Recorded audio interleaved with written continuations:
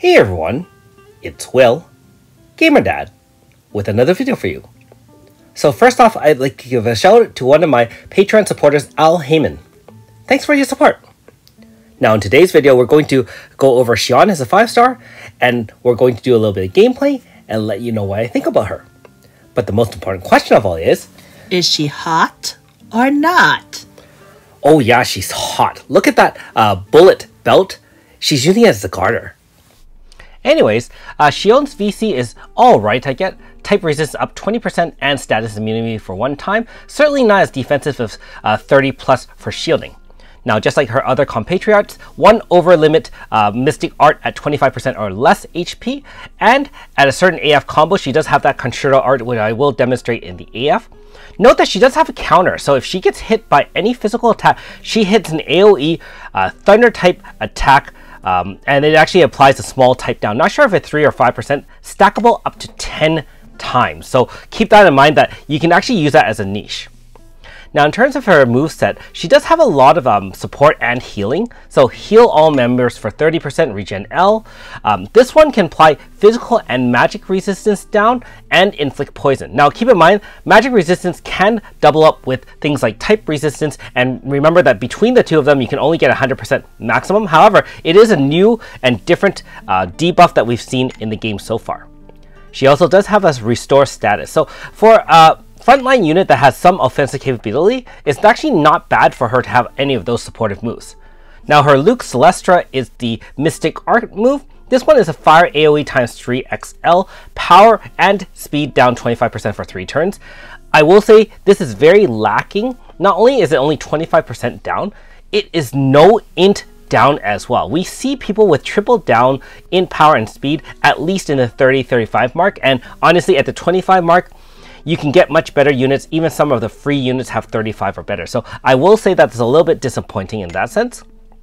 And her wing clip, again, even though it is a fire type pierce AoE XL and increased damage when enemy is weak to fire and will inflict pain and stun, not bad, but the DPS really isn't anything to consider compared to some of her compatriots and also to some of the newer units out there.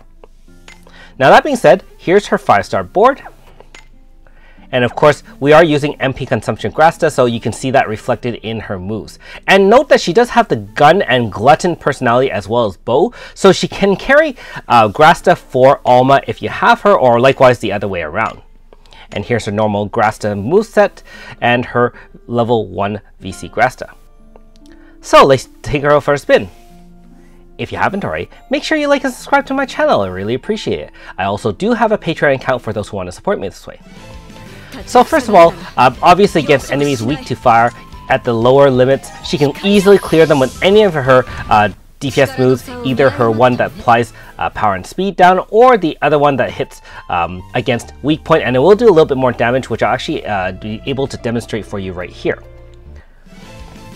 So note that with the two of them there, when you hit it, the one that's weak is approximately 2.5 times more damage against the one that's neutral to her fire or her pierce move. And I will say that, unfortunately, I did put some people in the back to carry Grasta for. I actually was recording some other clips and unfortunately forgot to remove them. So I do apologize for that. It does skew the values a little bit, so keep that in mind.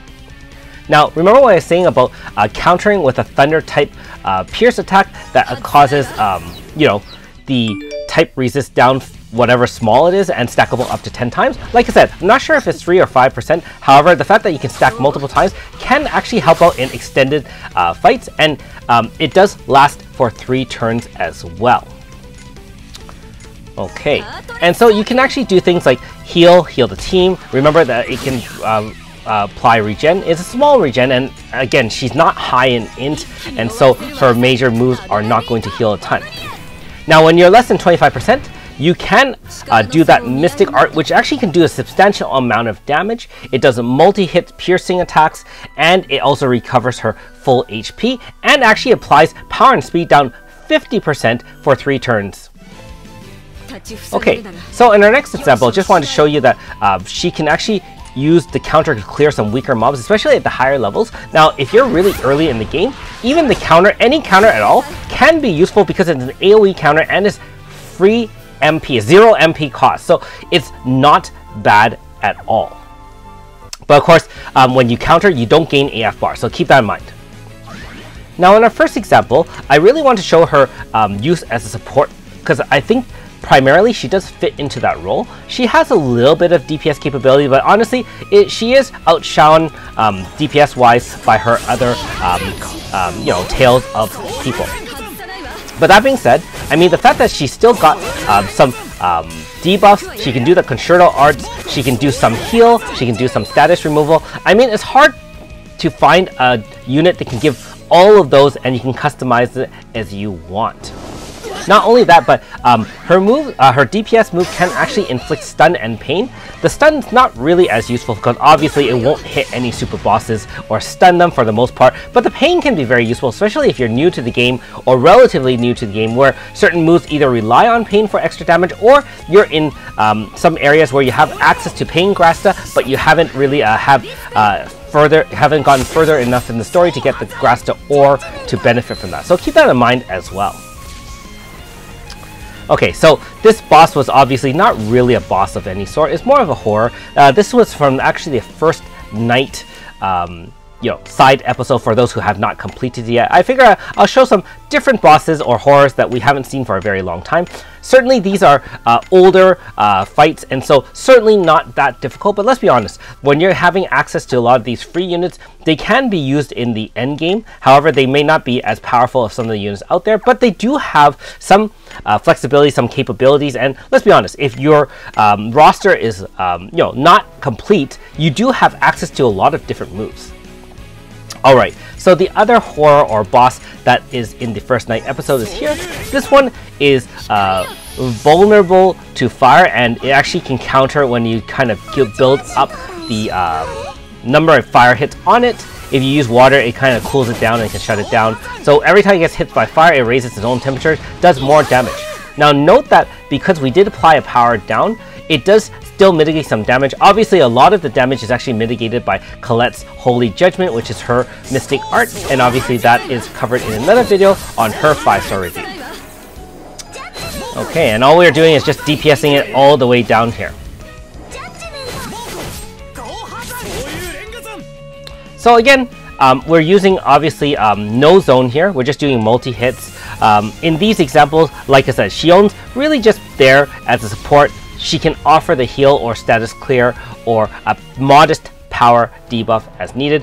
Her other units on her team are mainly the DPS, and so that will be the case for most of these examples. Now in our third example, I actually want to show you how she runs in a more powerful fire-based team. You can still use the power debuff and speed debuff, especially against enemies a lot faster than you. This Artificial Spirit, the wind one, tends to be quite fast compared to your team, and you get outsped a lot where you can do things like stun, kickback, some damaging, beta decay, which is 3006 damage. There's the re-establishing of wind zone, and so on and so forth. So if you can kind of keep it in bay by having it slower with her debuff, then you can help control the game. Not just that, but a lot of times if you don't have any healer, she can still do some DPS and some healing, which is quite nice as well. Alright, so in this example, what we really want to show here is that, remember, she has that unique debuff called Magic Resistance debuff, which we don't have in Global yet. I don't know if Japan has it, but certainly she is a unique unit that has it right now. And you can say, oh wow, Will, 30% down, not really that big a deal.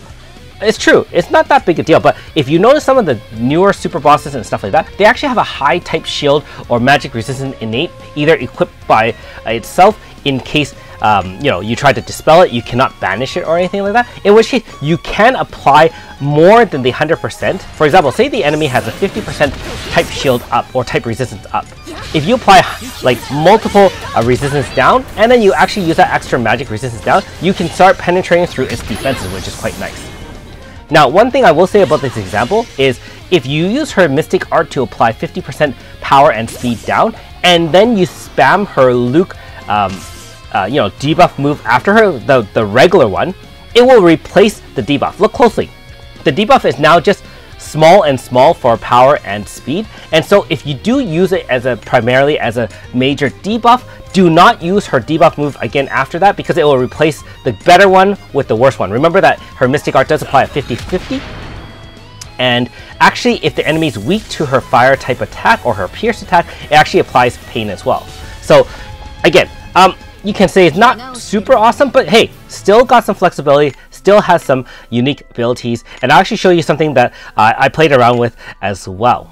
Okay, so here's the loadout. Obviously, Aisha is our zone setter. Garyu True Manifest is our beast when doing a ton of fire damage. Aldo is obviously still a 255 and doing tons of damage himself. In this case, obviously that magic resistance down, even in Wind Zone, we were able to do a lot of damage, because don't forget, when the enemy reapplied Wind Zone, we do 50% less damage, but our magic resistance down helped Garyu do extra damage enough to punch right through.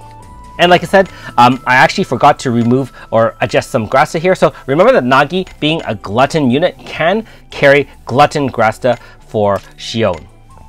I really have to remember to call her Shionne instead of Shionne, because, you know, Shionne's Shionne.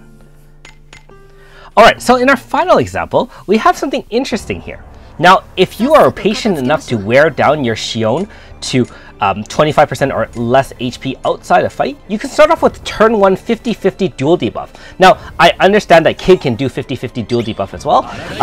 And then obviously you can have Orlea as well. However, remember, Kid does actually need stacks in order to do that. And so she does not need stacks. She can do it right off the bat, applying 50-50 both speed and power. So against enemies who are doing physical attacks, in combination with the powerful Holy Judgment from Colette, I realize there's only a 50% chance of having that trigger. You are controlling the game. So even a true Manifested Suzette fight, we can mitigate a ton of that damage. And remember, just don't use that Luke Celestra afterwards. Use her DPS Wing Clip move instead. Again, I realize her DPS is not that high. You can see most of the damage is being done by obviously the other 3 units. And then you can just add your Concerto outs to just have some style points and so on and so forth. So I do like the fact that they designed all 4 units to kind of be complementary to each other. And remember that True Manifested Suzette does counter at each HP stopper. And see, every time you get hit, because it's an AoE, by a physical attack, Shionne now applies extra, that little small type resist down, which, let's be honest, it's not a lot, but extra few percentage might make the difference between winning and losing. Another counter. And again, that 50 power down with the type shield, 60% from a Holy Judgment, is really helping us win the fight. We can now heal. Like I said, she can heal, or remember, you can put that Dispel ability on her, and then you can just kind of, just let your other 3 units do the damage. So let me know in the comments below what you think of Shionne. I know a lot of you have said, Will, she kind of sucks, doesn't do a lot of anything. And I will argue that, yeah, she's not necessarily the most powerful, but given the fact that she's a free unit, and she does have a lot of synergies with either her Tales of or fire type attack units, and let's be honest, a lot of free teams do focus on fire attacks. We have Garyu, we have Aisha, we have we have Aldo, we have these new units, even some of the old Tales of, like Crest, they are fire based, Kid is fire based. You can do a lot with her if you need her abilities, and like I said, the fact that you can start off with a 50-50 right off the bat is quite unique as well. A little bit cheesy, but let's be honest, it's kind of cool. And this time Alma is carrying for Shionne instead of Shionne carrying for Alma, which will be the case for most of you in the future. So in conclusion, hey, Shionne's a pretty well designed unit, obviously not a top tier DPS unit, but she does have some versatility, and her design in terms of her moveset and kit is pretty cool. Can't say I'll be using her a lot, but just the fact that you can experiment with her, find different ways to utilize her, who knows, we'll see her in some boss clears in the future, right? Thanks for watching. We'll see you next time.